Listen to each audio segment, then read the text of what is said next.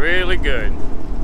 What's up everybody, welcome back to the channel. Today we have the Camaro SS Elite, LT2 manifold, headers, and now it's tuned by Guani Performance, GPi, Ryan Stevens. That's who I went with, you know, did my homework online, and I know there's a lot of companies and there's a lot of good companies, but that's who I chose and that's who I'm sticking with, you know. So today we're gonna go on the dyno. We're gonna take the Camaro, take it on the dyno, and see the gains with the headers, LT2 manifold, and the tune. Last time we were at the dyno, you know, stock, it did 402. We put the LT2 manifold, no tune, and went 413. The torque stayed the same in between both, you know, 415, somewhere around there. So now with the tuned headers and LT2 manifold, I'm expecting, I don't know, more than 25 horsepower gain, hopefully. And after that, we'll turn on the flex fuel sensor, we'll throw some E85, and we'll continue to tune with it. So I'm waiting for Omar. I'm gonna meet with him. He's got the Mustang V6 with the nitrous, and we're gonna check the parameters controller and see if that's working, or see if we have to tweak it. Once we get that kit all set up, we're gonna do a video on that car and show you everything he has done with it. And yeah, that's pretty much it. Let's jump right into the dyno and let's do some pulls.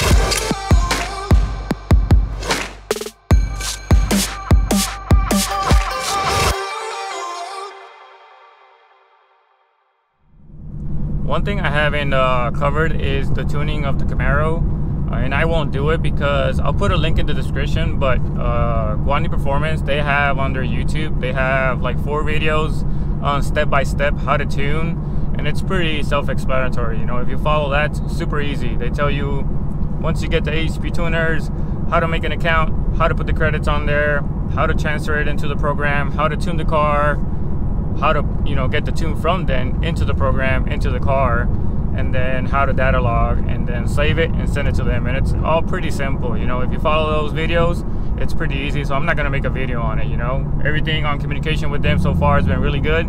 He sends me tunes, I send them data logs, I ask questions here and there, and we just back and forward, you know. 93 tune is done. That's why we're going to the dyno, and once we're done, I already have the flex tune, so I switch onto that, throw some E85, and start tuning for that, and we'll go back to the dyno. So right now, let's skip to the dyno and let's do some pulls.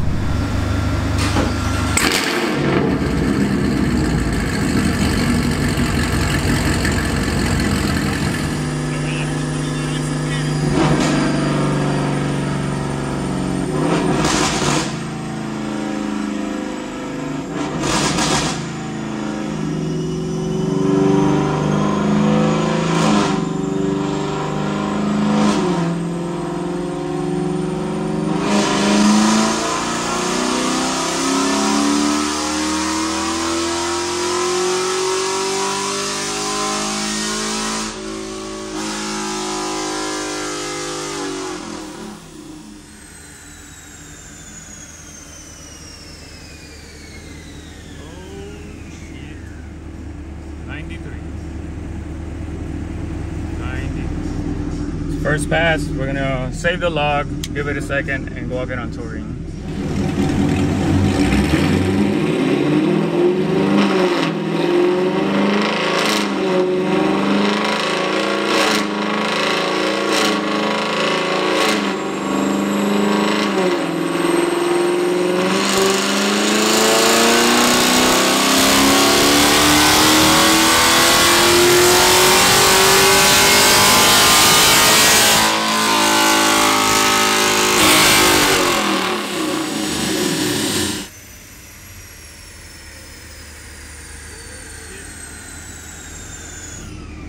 That's some good games. We're going to talk about it in a little bit.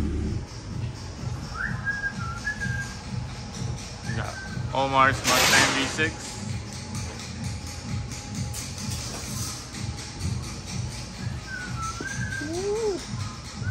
We're going to do a little baseline. So then we can fill up the bottle and do some pulls on the bottle and see if we can get it all figured out and working out.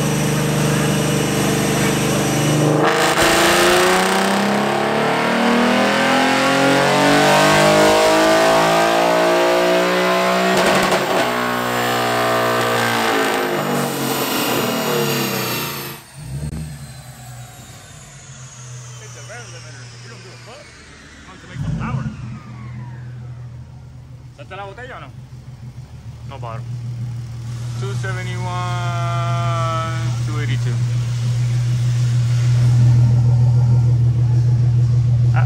Ahí era, voy a enseñar la esquinita ahí. So 93 tune, he just opened up the bottle, he warmed it up. What could go wrong, right? Let's see if it makes a little difference. Just a little spray, just a little spray. 75 shot, purge, 93 tune. Woo!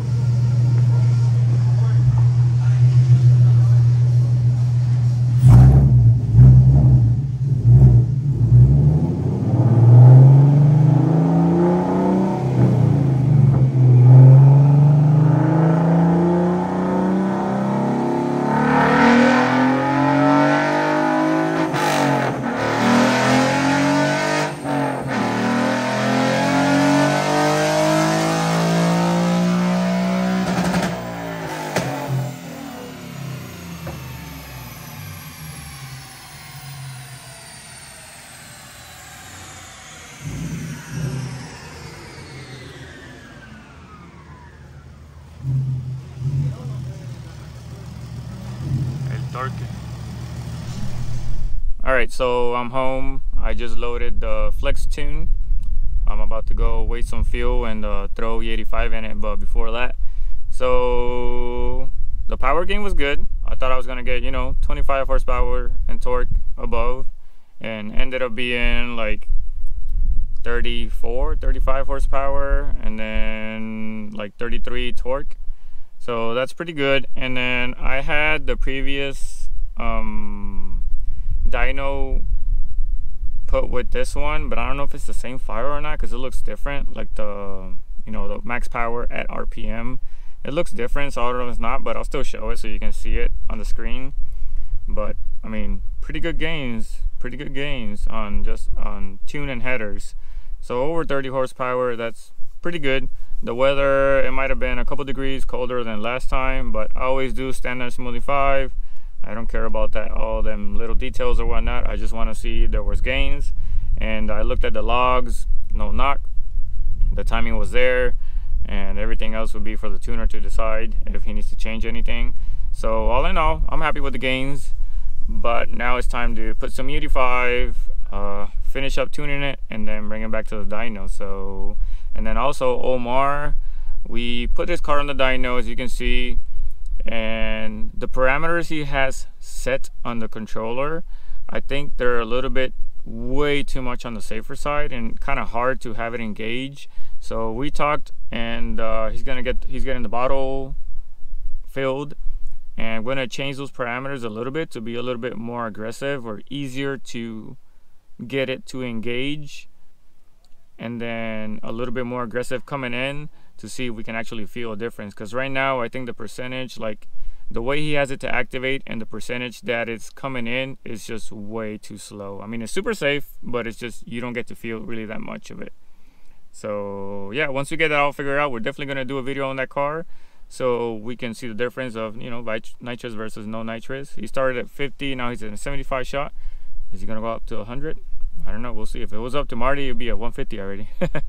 But yeah, so that's pretty much it, you know. 34, 35 horsepower gain, 33 torque, that's pretty good. It's up there over the 6,000 RPM. So yeah, I'm excited to keep tuning with Ryan from GPi. So we'll see. So as always, if you like the video, give us a thumbs up. Let me know in the comments what you think about the gains, any changes or whatnot, and subscribe to see what's coming up next. See y'all later. Peace.